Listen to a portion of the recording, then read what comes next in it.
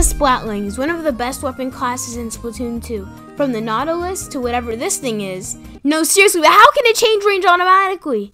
Anyway, in this video, I'll be reviewing every single Splatling. The mini Splatlings won't be in this video because I don't have them all.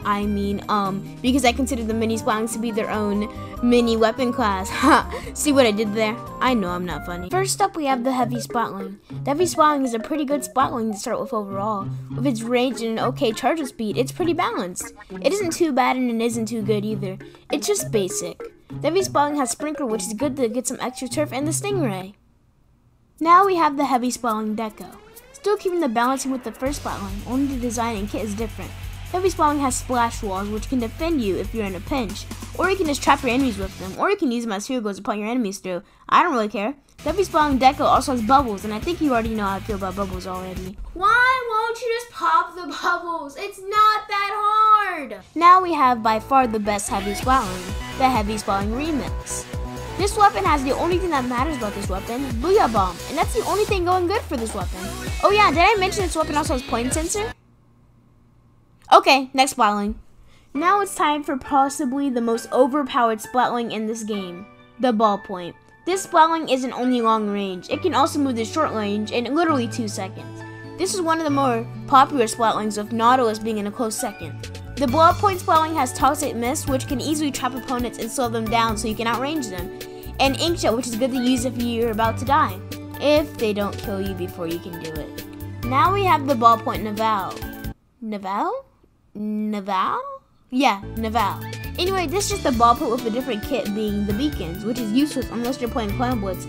But come on, who likes solo queue Clan Blitz? Anyway, this weapon also has Ink Storm, which is also useless, but less useless in the beacon because you know you can actually kill people with it. Now we're in the Nautilus area. Happy now, Spiral? Anyway, this weapon can hold. Yes, hold its charge like it's a charger, which is why I named it the second most popular weapon compared to the Ballpoint, which is just straight up OP. Anyway, this weapon has useless sensors, point sensors and Baller. This weapon is sort of balanced as it doesn't have too much range, but the charge also makes it almost equivalent to the Ballpoint, since they both have gimmicks that are pretty useful when you're in a pinch. Now we have the better Nautilus, the Nautilus 79. The Nautilus 79 has Suction Bomb, which does 200 damage according to the testing range, and Inkjet. This one is basically a clone of the last one, but better. Now we have both of the Hydras. You know what? Let's just let Neon review these. So, the Hydra Splatling. This weapon is known for ridiculous range and killing power. Although, let's just say you're having a bad day, yeah? Well, don't worry, this weapon is ridiculous. Have you ever seen top tier players use it? They constantly get wins, and there's nothing your enemies can do about it.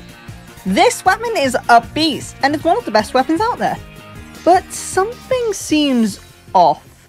Alright, this weapon is freaking awful! I swear to God, no matter where I go, I can never escape it. Constantly killing me. There's nothing I can do.